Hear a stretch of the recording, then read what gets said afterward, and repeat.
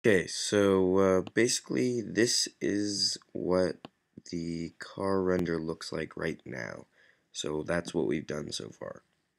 And the car looks pretty good, but then you have this like plane there that's supposed to be catching shadows, but it's like that's not supposed to be there. So basically, this is really simple. You just click on the plane, go into the material settings, new material, and then go to shadow only, and that's like will only show the shadows and have the rest transparent. Speaking of transparency, I can't remember if I told you that now in Blender, if you want to export it with transparency, you have to change this to transparent. But right now I'm gonna keep it as sky because I want to see the background for the preview. Okay.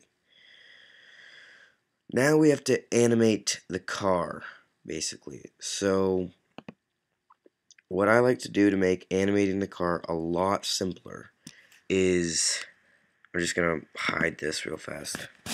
H to hide, and hide everything else. Okay. Now click A to select everything. Make sure there's an active object, and just Control J. I think maybe yes. It's Control J, and that will join the entire car.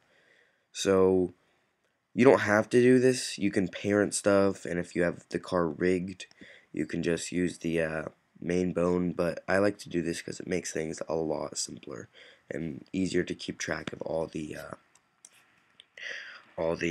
animation stuff and not as many objects to move. Then you click Alt H to get your hidden objects back. Okay, now basically what you do is time to animate the car. So animate it from your camera view because it will be useful. And you can auto key, but I prefer to just click location rotation right there. And so that way every time I make a key, it doesn't ask me if I want location rotation or location scale.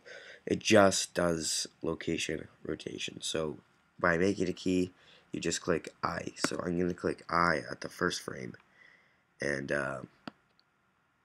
then right here, since I just want to see um, if this matches up to the video. Yeah, the video is, I think, just a still image right now. So if you were actually doing this and having someone float the car, you'd want to match the movement up with their movement, basically.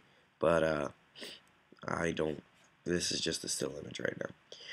So then I'm going to just move it up a little right here.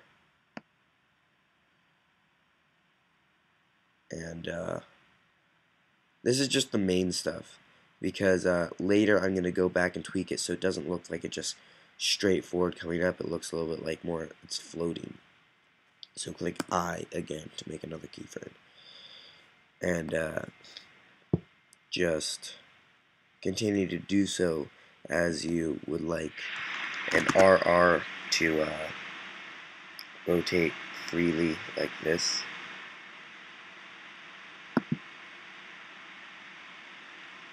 And I.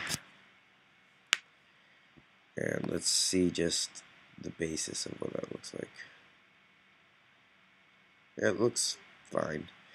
And then just right here, right here, that's a G.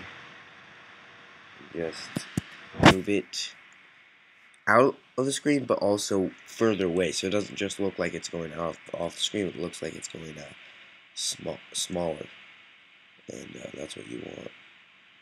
So X actually on the X-axis, yeah, right there.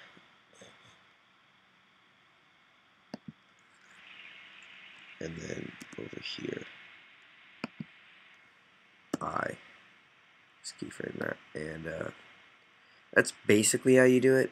Now, when you're going back here, when the car's like floating up, you don't want it just come straight up because it looks too, mechanical, blah blah blah. So just randomly just move it like one frame, and it will look a little bit more natural. And also check to see what it looks like in the render when it's floating, because you want the shadows to come in right. So I have it at 25%, so it just renders a little bit faster, and new window, so you don't have to go back between the two things. So just F12 or click render. So basically, also, when it's really your choice how to set up your sun depending on where the sun in real life would be. Make sure, I already went through this, but make sure that you have cast shadows on, or else you do not get this. You just get the ambient occlusion, and it doesn't look nearly as good. And you can pump up the samples a little bit for stuff like that, but it's blur. So basically, all you have to do is go into the compositor, which is, sorry, my screen recording thing is kind of working. Okay, right here. So use nodes. You don't have to do this stuff. If you have like After Effects and you have Real Smart Motion Blur, that would be a lot better actually. But I don't really have Real Smart Motion Blur installed, so I'm just going to do this. Oh, okay, so go into this tab. Usually it was in the render tab, but now it's here in this other one. Click vector, and that is the pass you want. Now click, you might want to backdrop, but doesn't matter. I'm gonna actually change it to transparent right now. RGBA and transparent. Great. I believe it is filter. Yes, filter vector blur. And just connect it right here. Okay. And then connect, this already automatically connects. Connect the Z into the Z. But okay, sorry. It's kind of being weird. Connect the Z into the Z, and connect the speed into the speed. Whoops. It does this sometimes because I have the screen recording thing on. Okay, so that's it actually. Now if you just render it, it should have more motion. It's gonna have a lot more motion blur the faster it goes, but I don't even have to render it. That's just it. You're done. Thank you for watching. If you have any tutorials you would like to see me do on Blender, After Effects, not as much After Effects, but anything, just let me know in the comments.